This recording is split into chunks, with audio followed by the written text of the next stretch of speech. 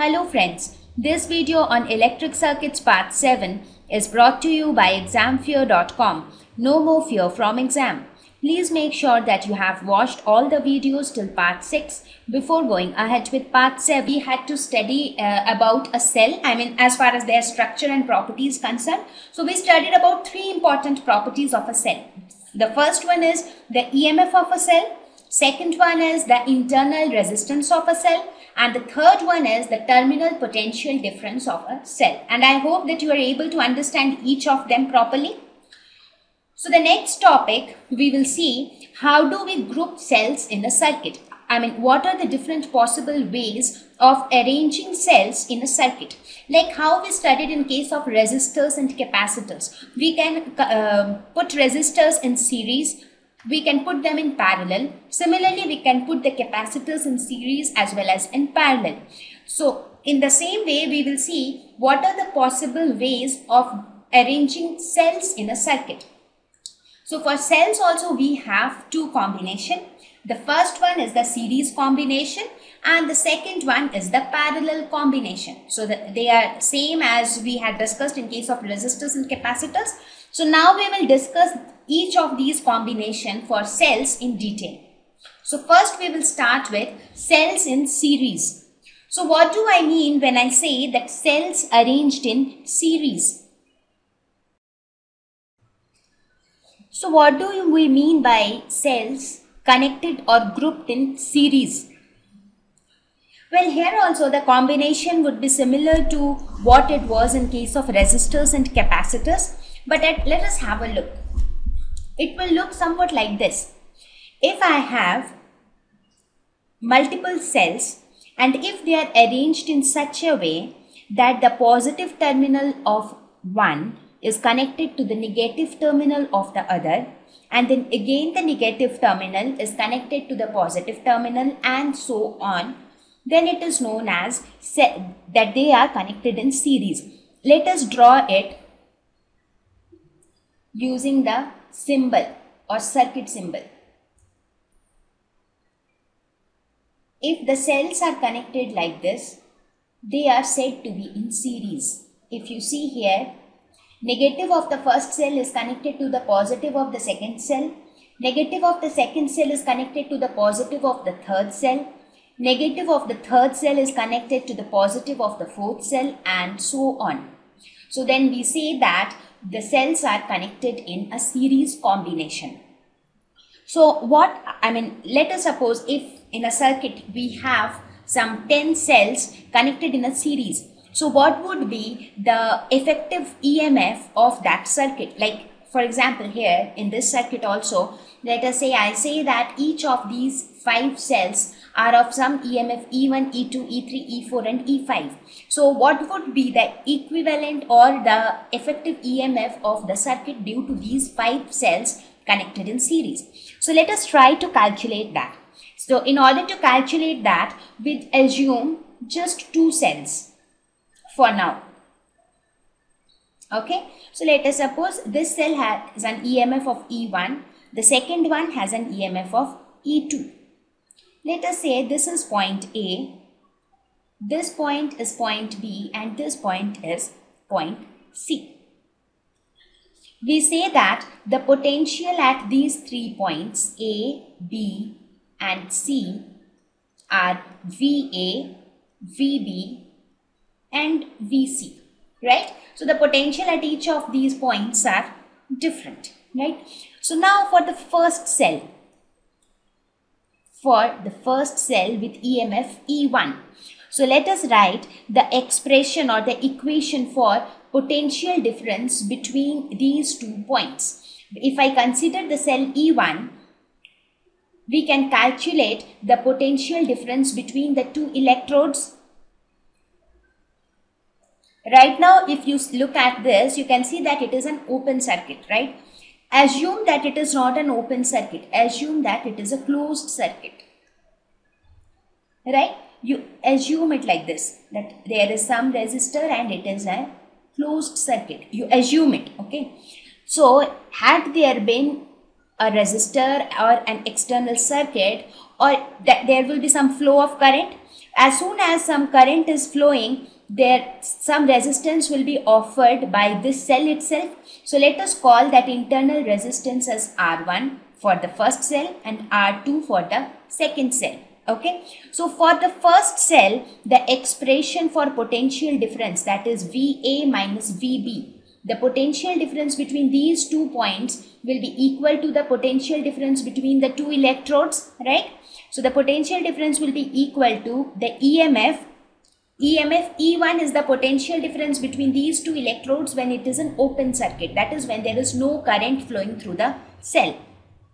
So this will be E1 minus the voltage drop across the internal resistance, that is IR1. Similarly, for E2, the potential difference between B and C, that means it will be VB minus VC will be equal to E2 minus IR2. So this is my first equation and this is my second equation. Now if you add the two equations, what do you get? It is VA minus VB plus VB minus VC. So this will be your left hand side. This is equal to E1 minus IR1 plus E2 minus IR2. So this becomes VA minus VC is equal to E1 plus E2 minus IR1 plus R2. So this is what we get by adding these two equations. Now let us assume that E equivalent, let us assume that instead of these two cells, you have just one cell.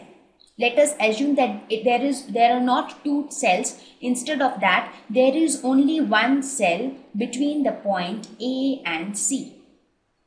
So we are basically replacing these two cells with one cell whose EMF is E equivalent and internal resistances are equivalent.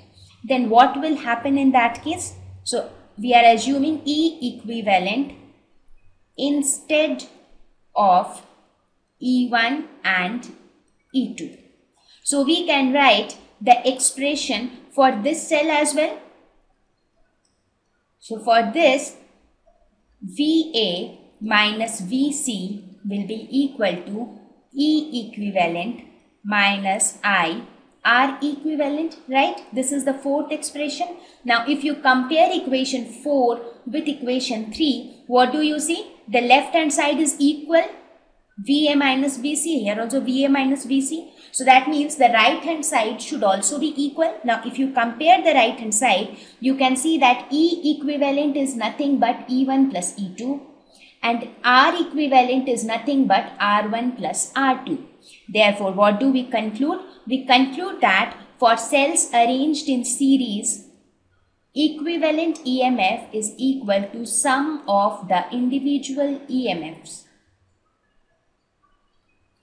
And equivalent internal resistance is equal to sum of the individual internal resistances. Right? So I hope I made it clear. Okay. So now let us look at a scenario where n cells are connected in series. Let us suppose, because in the previous slide, I derived the expression for two cells, okay? So now let us say that there are n cells which are connected in series. Let us suppose it is connected in an external circuit where there is a resistance capital R. Now each of this cell has internal resistance R and EMF as E.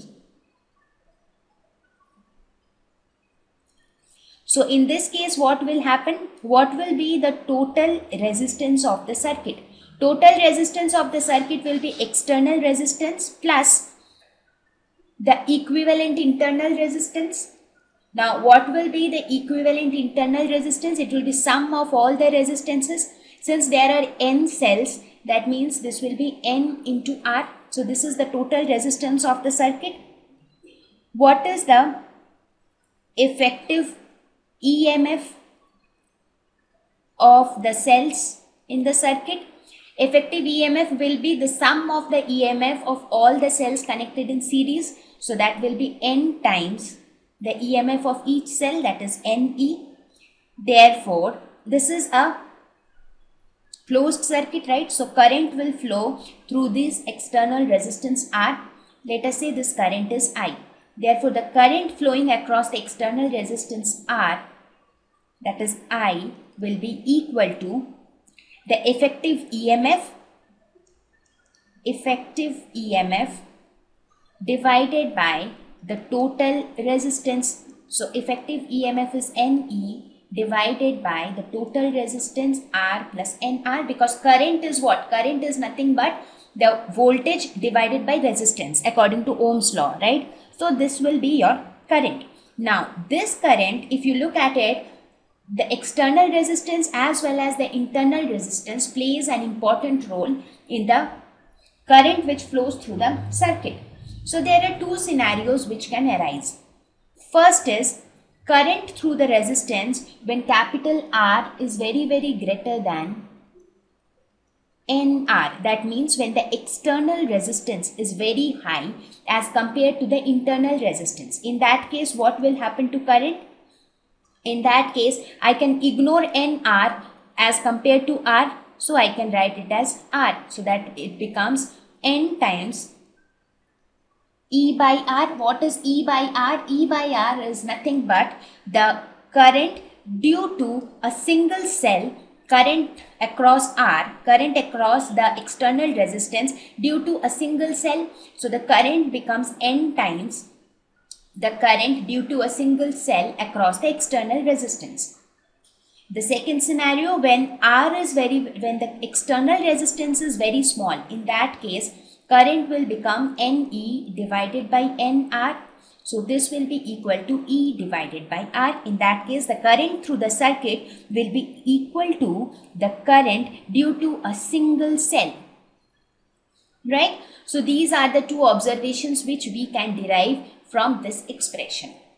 Right? So this shows that how does it affect, how does the arrangement of cells in series affect the current that flows in a circuit. Right? So when we arrange cells in series, what happens to the current?